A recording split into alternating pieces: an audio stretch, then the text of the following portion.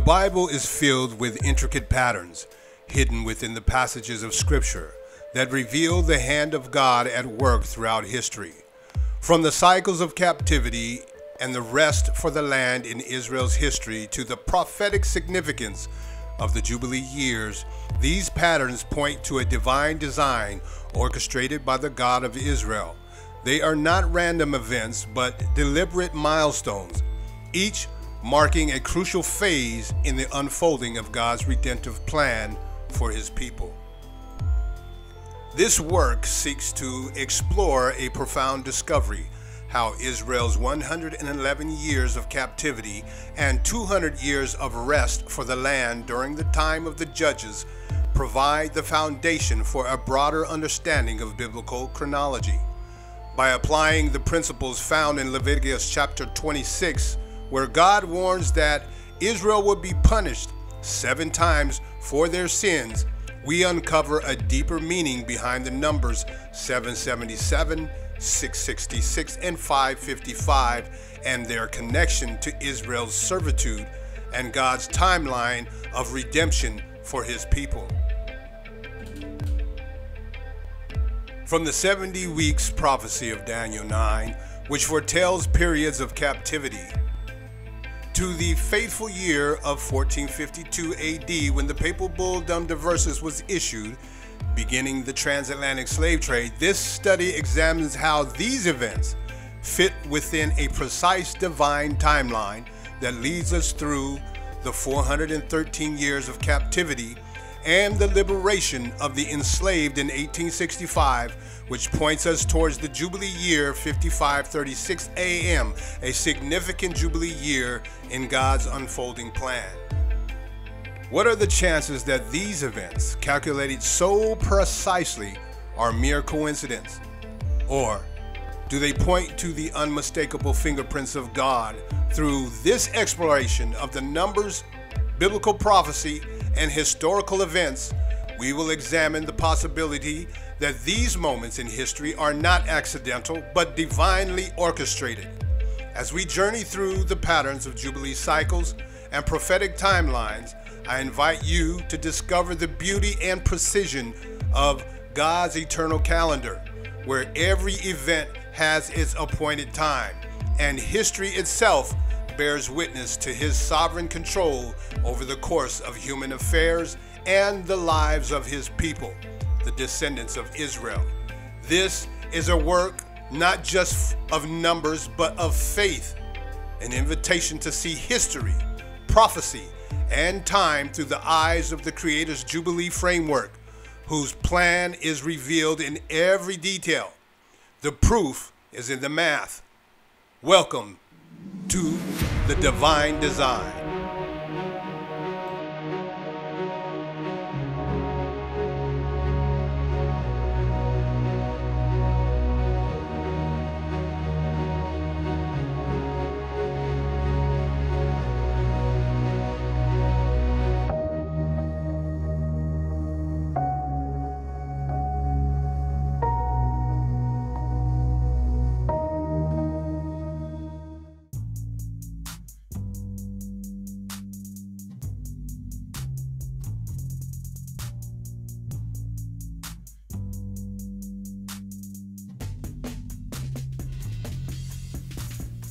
Deuteronomy 30:1-10 from the King James Version, KJV.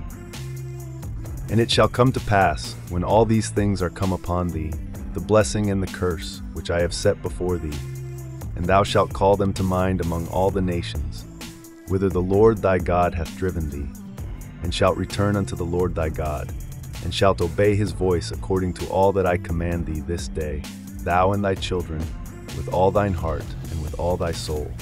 That then the Lord thy God will turn thy captivity, and have compassion upon thee, and will return and gather thee from all the nations, whither the Lord thy God hath scattered thee. If any of thine be driven out unto the outmost parts of heaven, from thence will the Lord thy God gather thee, and from thence will He fetch thee. And the Lord thy God will bring thee into the land which thy fathers possessed, and thou shalt possess it, and He will do thee good, and multiply thee above thy fathers. And the Lord thy God will circumcise thine heart, and the heart of thy seed, to love the Lord thy God with all thine heart and with all thy soul, that thou mayest live. And the Lord thy God will put all these curses upon thine enemies, and on them that hate thee, which persecuted thee. And thou shalt return and obey the voice of the Lord, and do all his commandments, which I command thee this day. And the Lord thy God will make thee plenteous in every work of thine hand, in the fruit of thy body, and in the fruit of thy cattle, and in the fruit of thy land, for good. For the Lord will again rejoice over thee for good, as he rejoiced over thy fathers. If thou shalt hearken unto the voice of the Lord thy God, to keep his commandments and his statutes, which are written in this book of the law, and if thou turn unto the Lord thy God with all thine heart, and with all thy soul. This passage speaks of God's promise to restore Israel from captivity and bless them if they return to him with all their heart and soul, obeying his commandments. Here is a breakdown of how many years Israel served in captivity and how many years the land rested during the era of the judges. Mesopotamian oppression, Judges 3:8-11. Years in captivity, 8 years, Judges 3:8. Therefore the anger of the Lord was hot against Israel, and he sold them into the hand of Chushan-Rishathaim, king of Mesopotamia. And the children of Israel served Chushan-Rishathaim 8 years. Years of rest, 40 years, Judges 3:11. And the land had rest 40 years. Moabite oppression, Judges 3:12-30. Years in captivity, 18 years, Judges 3:14. So the children of Israel served Eglon the king of Moab 18 years. Years of rest, 80 years, Judges 3:30. So Moab was subdued that day under the hand of Israel, and the land had rest 80 years. Canaanite oppression, Judges 4:1-5-31. Years in captivity, 20 years, Judges 4:3.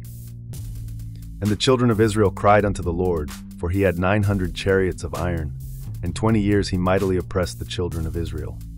Years of rest, 40 years, Judges 5:31. So let all thine enemies perish, O Lord, but let them that love him be as the sun when he goeth forth in his might. And the land had rest 40 years. Midianite oppression, Judges 6:1-28. Years in captivity, 7 years, Judges 6:1. And the children of Israel did evil in the sight of the Lord, and the Lord delivered them into the hand of Midian 7 years. Years of rest, 40 years, Judges 8:28. Thus was Midian subdued before the children of Israel, so that they lifted up their heads no more, and the country was in quietness 40 years in the days of Gideon.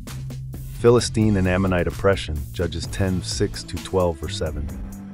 Years in captivity, 18 years, Judges 10:8. And that year they vexed and oppressed the children of Israel 18 years, all the children of Israel that were on the other side Jordan, in the land of the Amorites, which is in Gilead. Years of rest. No specific rest period is mentioned after this oppression in the text. Philistine oppression, Judges 13:1-16-31. Years in captivity, 40 years, Judges 13:1. And the children of Israel did evil again in the sight of the Lord, and the Lord delivered them into the hand of the Philistines 40 years. Years of rest. No specific rest period is mentioned after Samson's deliverance in the text. Through each of these cycles of captivity, there is one constant. Every time Israel turned back to God, he delivered them, whether they were oppressed for 7 years or 40 years. God always raised up a deliverer, and the land found rest. This is a reminder for all of us today. No matter how long we've been in a season of hardship or oppression, God's deliverance is certain when we turn our hearts back to him. It's important to remember that after every period of struggle, there is a season of peace and restoration. Just as the land rested for 40 years or 80 years, God is faithful to provide times of refreshing after we endure hardship. So if you're going through a difficult season right now, take heart. Your time of rest is coming, and God's deliverance is always closer than you think. Stay encouraged and keep trusting in the God of Israel, who always brings his people out of captivity and into freedom. According to the book of Judges, Israel experienced 111 years of captivity and 200 years of rest for the land after being delivered or saved by the judges. This pattern of servitude and rest highlights the cyclical nature of Israel's history during the time of the judges, where periods of peace were repeatedly followed by oppression due to their turning away from the God of Israel. Together, 111 years and 200 years represent 311 years, both servitude and rest for the land, creating the initial foundation for this calculation. In Leviticus chapter 26, God warns Israel that if they fail to obey his commandments, he will punish them 7 times for their sin. Using this 7 times for your sins premise in Leviticus chapter 26, we're going to multiply the number of years of captivity of Israel during the era of the judges by 7. 111 years times 7 equals 777 years of punishment.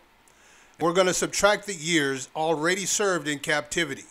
777 minus 111 gives us 666 years left to serve. For the land, we are going to subtract 200 years from 777. Subtracting 200 years already rested from 777 gives us 555 years remaining.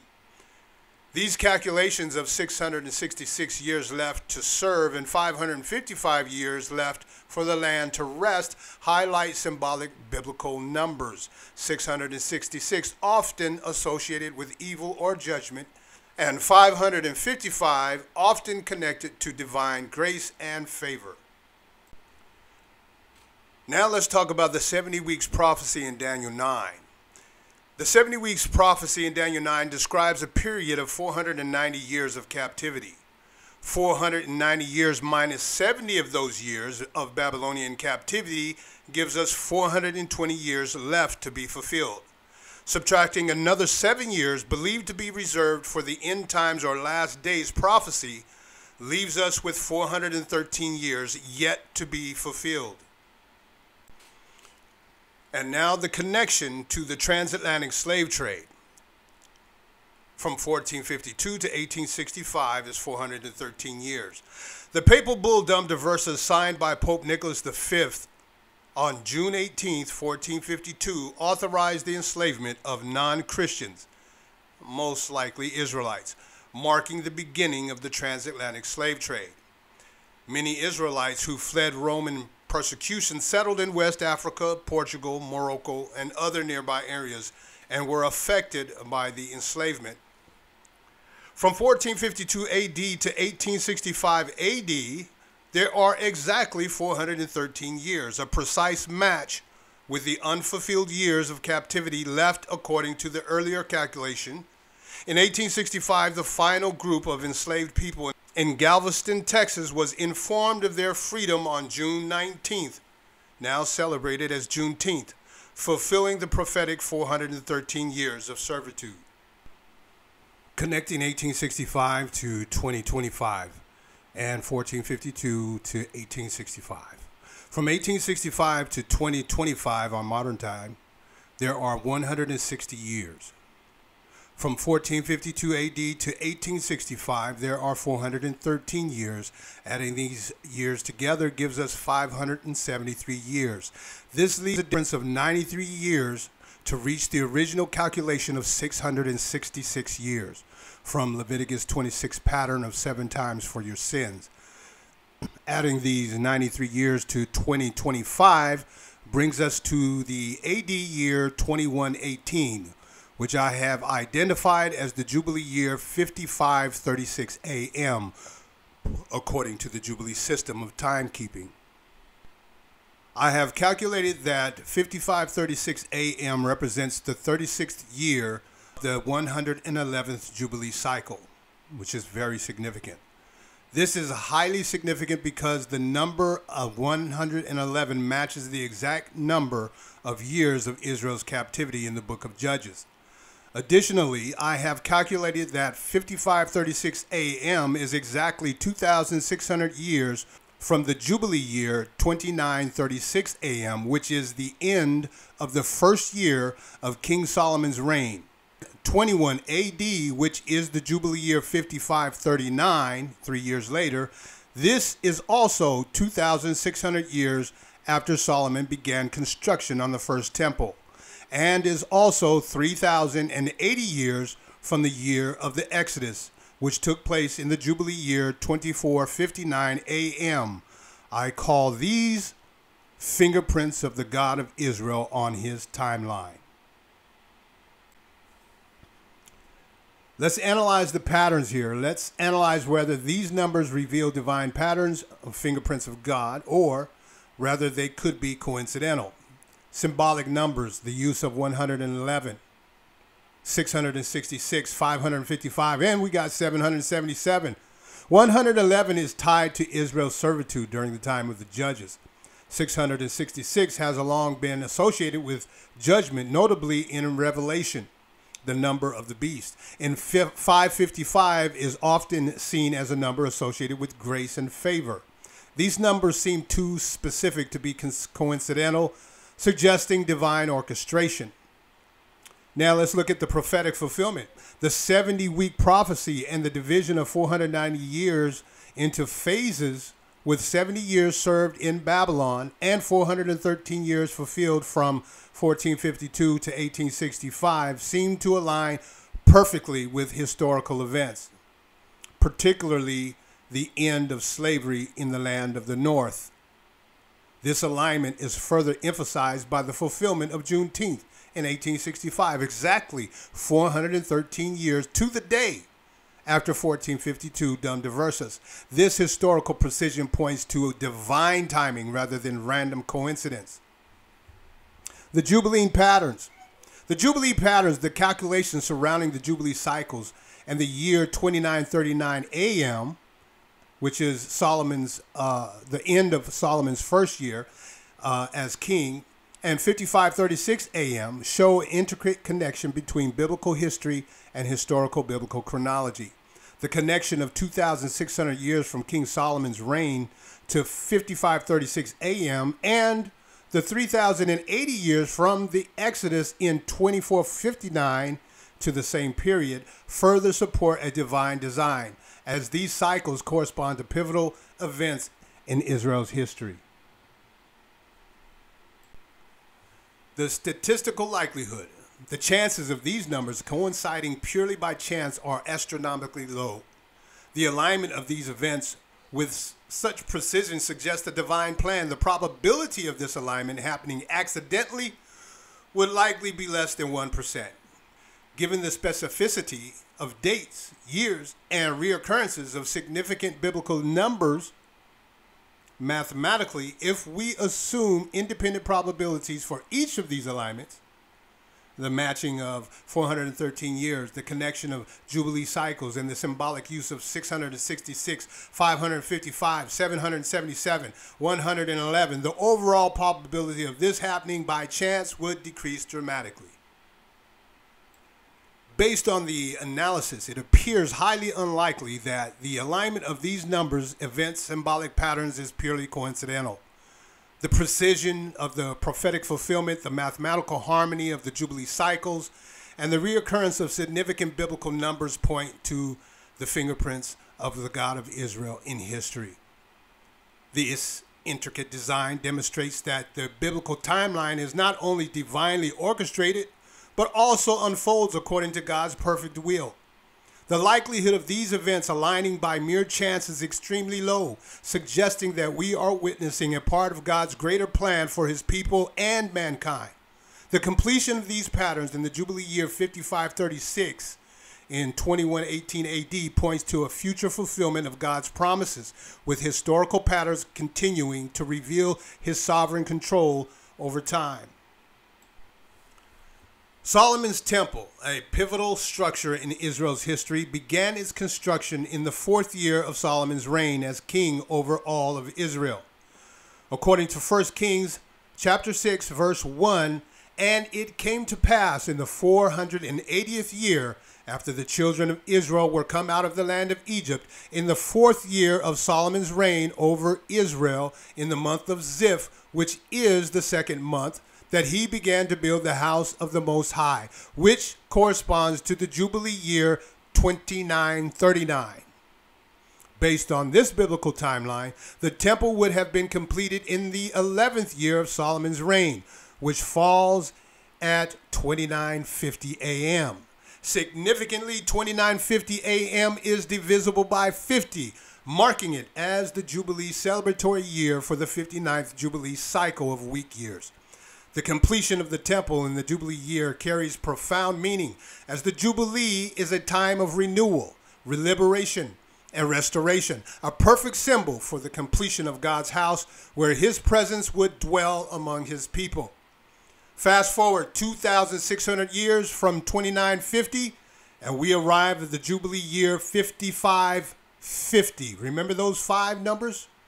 5:55 a.m., which is equivalent to 2132 A.D. Both 5550 a.m. and 2132 A.D. represent the 111th Jubilee celebratory year, another significant marker in the divine timeline. Currently, I believe we are situated in the 7th year of the 6th week in the 109th Jubilee cycle, which corresponds to the Jubilee year 5442 a.m. or 2023 A.D. In this framework, 2024 marks the first year of the 7th week in the 109th Jubilee cycle, which is the Jubilee year 5443. Based on my analysis of the timeline, I have reason to believe that the time of the Gentiles, a period mentioned in biblical prophecy, will begin in the Jubilee year 5510. This year is positioned as the 3rd year of the 2nd week in the 111th Jubilee cycle, which is 3,051 years from the exodus of Israel from Egypt and 2,059 years from the 1st year of the Messiah's ministry. 5510 a.m. is equivalent to 2092 A.D., a year I interpret as the beginning of the time of the Gentiles, according to the biblical prophecy. This period will culminate in a world that increasingly turns away from God and embraces the worship of the beast, as described in the book of Revelation. This period will likely witness a significant spiritual shift, marking the fulfillment of prophecies related to the end times. When we trace the timeline from Solomon's temple through the Jubilee cycles and into the future prophetic periods, it becomes clear that these events are not coincidental but divinely orchestrated. The Jubilee cycles provide a sacred structure of time, with major historical and prophetic events falling perfectly into place within God's timeline. The Jubilee year 5550 a.m., 2132 A.D., representing the 111th Jubilee celebratory year, points toward a significant future fulfillment, while 5510 a.m., 2092 A.D., marking the beginning of the time of the Gentiles, reveals a crucial turning point in world history. As we consider the completion of Solomon's temple in the 59th Jubilee cycle, and the prophetic markers leading us toward the 111th Jubilee cycle, we witness the unmistakable fingerprints of the God of Israel. The patterns are too precise to be mere chance. They demonstrate a divine timeline in which every moment, whether it is the Exodus, the construction of the temple, or the coming events foretold in prophecy, unfolds according to God's perfect will and design.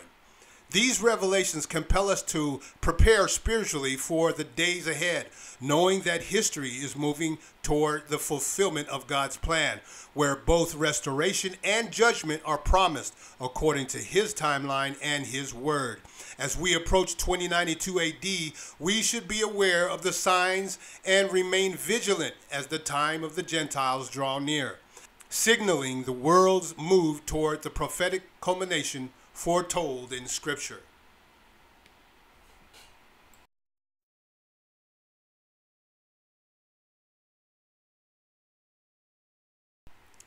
Thanks for watching, and I'll see you on the next one. This bank content will end in 3, 2, 1.